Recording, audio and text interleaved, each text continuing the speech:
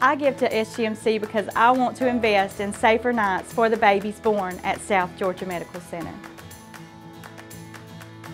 At South Georgia Medical Center, we want our moms and newborns to leave with the tools for safe sleeping. The HALO SleepSaks is a critical component for educating caregivers about sleep safety. This wearable blanket is intended to eliminate the likelihood that a baby can get entangled with clothing and loose bedding during sleep. As a nurse practitioner at South Georgia Medical Center, I see firsthand how philanthropic dollars can make a difference in the lives of our patients.